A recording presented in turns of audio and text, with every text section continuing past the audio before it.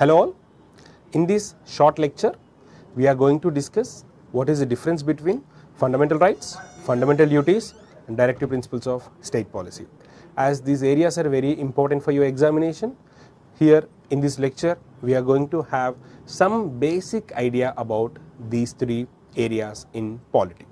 So first let us start with fundamental rights. Before that we have to know, while framing the constitution, the makers of the constitution has to keep two in mind. One is they have to protect the rights of the citizens, that is for citizens. Second, for government. So, it's T for government. So, constitution makers has to keep two stakeholders in their mind. One is citizen, the other one is government. So, fundamental rights and fundamental duties are for citizens, not for the government. DPSP is for government. So, first let us see fundamental rights. Now, what are fundamental rights or what is fundamental right? As you know, the constitution is the basic law of the land and it is a rule book in a country where we have to derive all our duties and rights from this book. So, fundamental rights, the meaning is fundamental, which is very basic in nature. So, these fundamental rights are very important for the citizens. Now, why are fundamental rights are so important? In order to understand these fundamental rights, you should know first what is a right. Basically, a right or rights are classified into two types: fundamental rights, legal rights. In order to understand fundamental rights, first you have to understand what is a legal right. Now, if you see the hierarchy of judiciary in India, you have Supreme Court, you have High Court, you have district courts. You have a district court. Now, let us see what is the difference between fundamental and legal right. Now, in case of a legal right, if a person's legal right is curtailed, he or she has to move to district court, then High Court, then Supreme Court. They cannot move to Supreme Court directly. Similarly, if a person's rights or fundamental rights are violated, he has the right to move to High Court or Supreme Court directly. So, first let us understand what is a legal right. Now, let us compare what is the difference between legal right and fundamental right. If you see the legal right, take one case study here. Mr. X has two children, one daughter, one son. While distributing his property, he has given 75% share to son, 25% share to daughter. So, now she asked her father, on what basis you have divided this?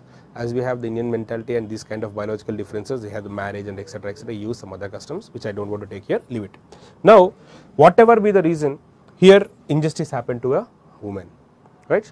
So, here based on this distribution, she has to approach a court in order to get justice. Here, in case of legal right, she cannot move to Supreme Court or High Court directly. In the first instance, she has to move to district court. Then by way of appeal, she has to move to High Court. Then by the way of appeal, she has to move to Supreme Court. Means, in the case of this legal scenario or legal right scenario, she can't move to High Court or Supreme Court directly, even though biological differences. Coming to a fundamental right. Same scenario, male, female, male, female. Now, they both want to go to a temple, but in a temple, male was allowed, female was restricted on the basis of biological. As you know, right to religion is a fundamental right. You can't prevent anyone to enter into the temple. So, here in this scenario, her fundamental right is curtailed. In this moment or in this scenario, she can move to High Court or Supreme Court directly. So, if a person's fundamental right is curtailed, the victim has the right to move to Supreme Court or High Court directly.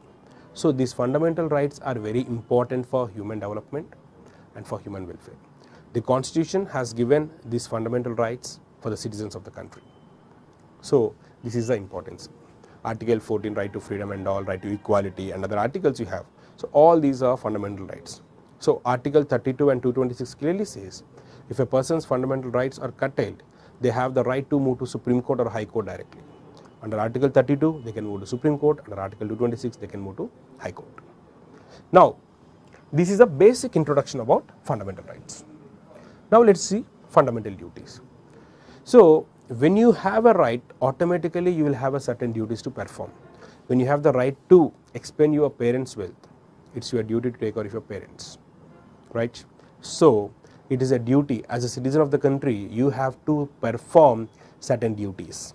What are the types of duties? So as a citizen of the country, you have to respect the Constitution, you have to respect national flag, national anthem, to protect environment, compassion towards living organisms, and protection of national monuments. All these comes under this category. So fundamental duties are the duties of a citizens. Now DPSP. So DPSPs are not for the individual citizens, but whoever be in power, whether it is a state government or central government. While framing any policy, they have to follow the instructions given by the Constitution. If you elaborate DPSP, what is DPSP? Directive Principles of State Policy. Just understand the essence of the meaning. Directions, principles, state policy means while framing any policy, the state has to keep certain directions in its mind. State in the sense, the leaders, the lawmakers, whoever be in the power, while framing any law, any policy, they have to keep these instructions in their mind. So DPSP, the common theme in DPSP is welfare. That is the reason why India is a welfare state. So DPSP, Directive Principles of State Policy, is for government. Fundamental duties and fundamental rights are for citizens like us. So hope you are clear with these doubts in this video. Thank you. Thanks for watching.